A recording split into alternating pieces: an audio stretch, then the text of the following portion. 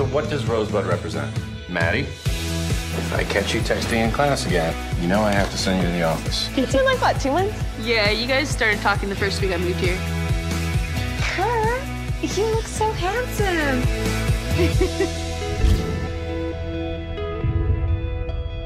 You've been here a few months, right? Are you liking it? Yeah, it's high school. Oh, I am so sorry. I was leaning back to take a picture. Hashtag Sashagram. I am so sick of girls like Sasha getting everything they want. Suck it, Sasha. I've been seeing you guys using the hashtag #SuckItSasha. SSSUCSUCKIT. I'm a little worried about you, Mads. You're better than this. We gotta raise the bar. Something dangerous. In high school, we used to do this thing kind of like a dare.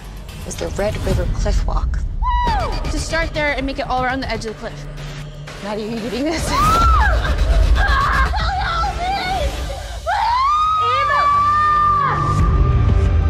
Maddie? Suck it, Sasha. Come and get it at Sasha Curtis. We have to make it look like she did this on her own. How did you sleep? Fine. Would you happen to know where Maddie was last night, Gwen? You planted your shoe? Her perfect world is turned upside down. She's getting exactly what she deserves. Honey, you need to tell me if you had anything to do with last night. This morning, my foster father committed suicide. And that night, I went into Maddie's room and she wasn't there. She went to see Mr. Davenport. These belong to you, Miss Reynolds. I have no idea She what's is going 17. You're not gonna get away with this! The next morning, I found her shoes. They were wet and muddy. Do you have any proof that she was there that night? There was a video on Ava's phone.